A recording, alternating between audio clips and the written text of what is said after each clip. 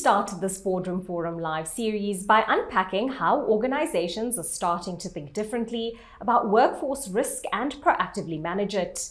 In this episode, we will be discussing the impact that managing or not managing your workforce risk can have on South African organizations.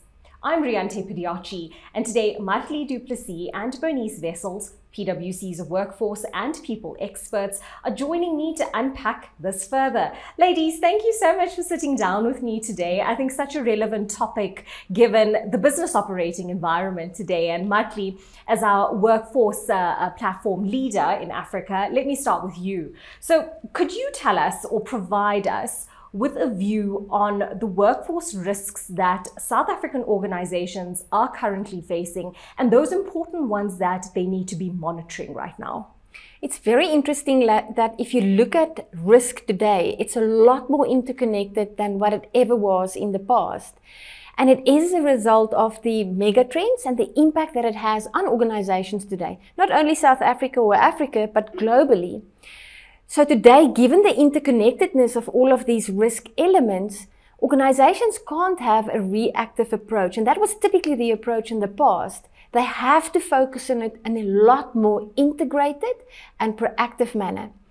So if we look at some examples, in our recent CEO survey, the PwC CEO survey that was conducted in Africa specifically, more than 20% of sub-Saharan CEOs are saying that inclusivity is a risk that they need to monitor going forward. So the whole concept around diversity and inclusion, different perspectives. Another interesting stat is that more than, or just under 50% of CEOs are saying that skill shortages will hamper the delivery of their business strategies. And if you think about the impact that that will have on productivity and the war for talent, then it's a very real risk to manage. And similarly so with cybersecurity, also just under 50%, number of CEOs that's investing in managing data, privacy and cybersecurity. The last concerning stat is also just under 50% of CEOs are saying they won't be economically viable in the future if they don't manage their risk properly and turn it into a competitive advantage. Now, I think very relevant stats and something that obviously a wider group of business leaders, should heed that call and obviously maybe not employ a reactive approach, probably not the best way to handle it. Bernice, just bringing you into the picture now, can you tell us what happens if organizations don't proactively manage their workforce risk? Yes, thanks, Riante. I think there's a couple of key implications that it can have on an organization, and it really also depends on the risks that they are facing. I'll highlight a couple examples that we've seen recently. One of the first ones is actually an increase in costs and reputational damage that organizations are facing. An example of this would be where you have a cybersecurity issue due to employee negligence. That has major implications for organizations, from their reputation up to the fact that they now need to implement measures to actually handle this situation. The second example, which is quite important, I think a major impact for organizations, is the loss in productivity and the impact that that could have on their revenue. So I think if we think about a couple of years ago, a lot of organizations lost a lot of talent, especially their critical skills, but they only dealt with this risk after it happened. They realized, oh, we're losing all our critical skills. Why were they leaving? What was the reasons, the key drivers of it, and how are we going to replace these skills?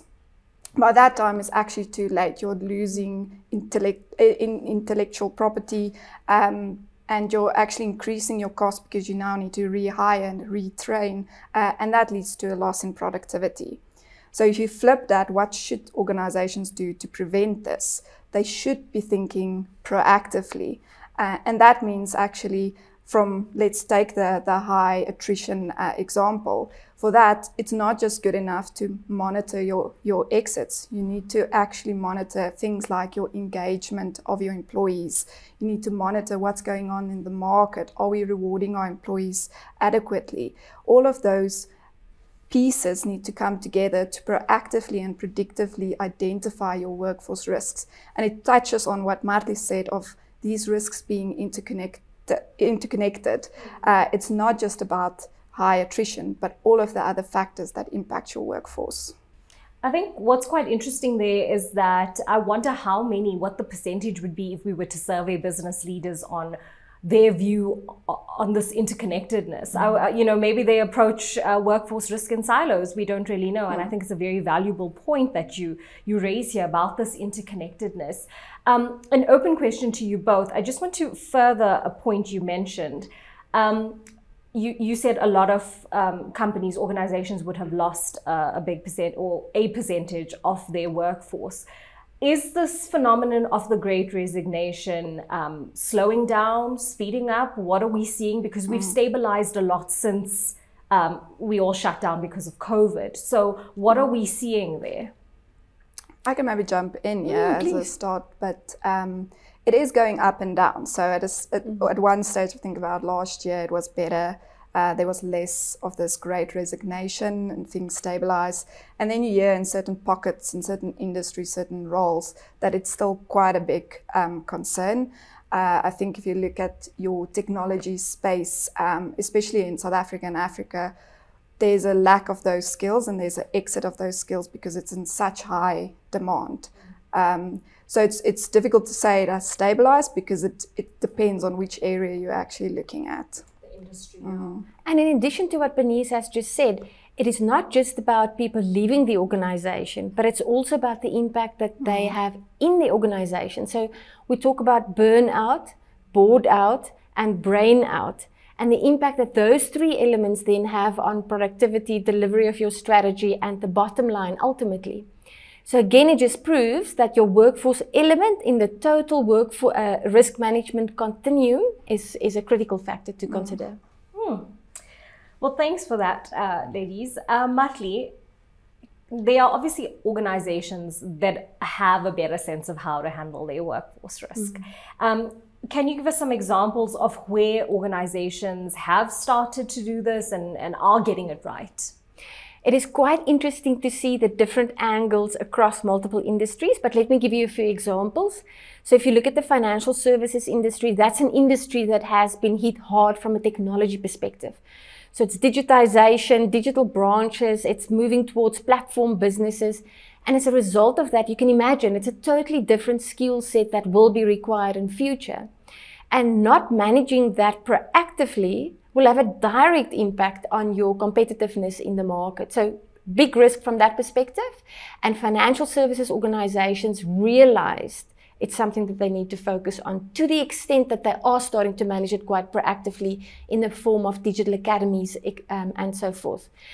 Another example is in the healthcare space, where it came through internal audit. So it's the audit function managing enterprise-wide risk management, but realizing that the people element of the enterprise-wide risk management colors in all of those facets. And they have, from that angle off, started to pull in human capital and the workforce element. And maybe a last one is in the consumer market space, where retail organizations are making the link between employee skills, satisfactions, ability to do customer service in a very professional way, and brand reputation.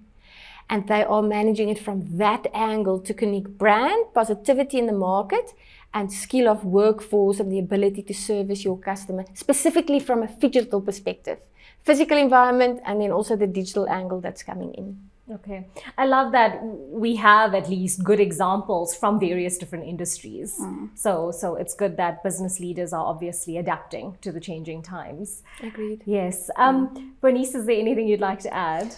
No, I think the one thing I would add is as well, and Marty briefly touched on it at the end, is the shift from workforce risk and workforce issues just being considered in your HR function to actually being considered by your risk function or your internal audit function. So it's elevating the discussion in terms of your workforce, which is the right thing to do. If you think about it, your workforce cost, your workforce is the drivers behind your business. And if you don't pay appropriate attention to it, it can have massive consequences for an organization. The point Bernice is raising is really key. Both her and I had a conversation the other day with an organization where human capital teams didn't quite catch on to the importance of using that workforce risk data as a competitive advantage. The internal audit team had to bring that awareness and pull them in. So again, human capital teams, a call out to human capital teams then is also to say, is to lift your exposure and vision towards enterprise-wide performance and business acumen, and not just within the people administrative space. Function, yeah. Great point you raised there. So Bernice, we obviously spoke about not being reactive, well, that's a key message coming out of today's discussion. Can you perhaps provide a summary of the benefits that the proactive management of your workforce risk can have for organizations? Yes. Yeah, so I think it's both proactive managing of that workforce risk, but also taking a holistic view on workforce risk. So not just focusing on single elements of your workforce. And that actually can have quite a big advantage to organizations. So we're seeing organizations moving to a position where the managing of risks become, like Martie said, an competitive advantage for them, and it's a strategic enabler. So they're in a position where they can identify key priorities within the organization, within their workforce, that is actually going to help them move forward, help them reach their strategy. So it's that strategic enabler. The second thing I would also say, it also helps them move faster and more impactful in terms of their decision making, because they have this view on what is potentially going to happen in the future from a workforce perspective, and they can already react to that. And then lastly, I think it also promotes that open culture and that risk-reward mindset within an organization. Yeah, which is very important Yes. as well. Martie, just to tie things together, if an organization takes a holistic approach to workforce risk, can you tell us what types of questions that will help an organization to answer? Sure, and I think there's a whole list of questions that one should consider.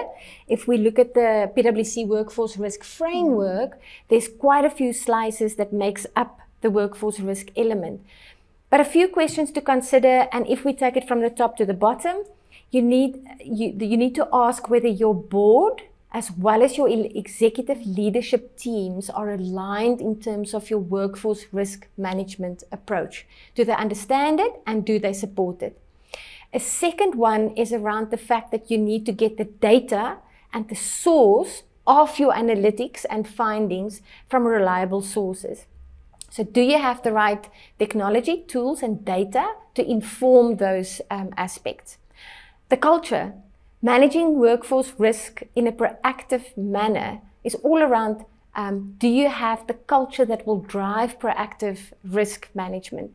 And then lastly, do you tackle workforce risk management across silos as an integrated whole, or are you still focusing on it department by department? Some key questions you're leaving us with over there. Ladies, this has been such an insightful discussion. Thank you so much. I definitely think points that you've raised will, make business leaders rethink how they approach workforce risk, hopefully holistically and for the better. And thank you to you, our online audience, for tuning in to yet another episode of PwC's Boardroom Forum Live.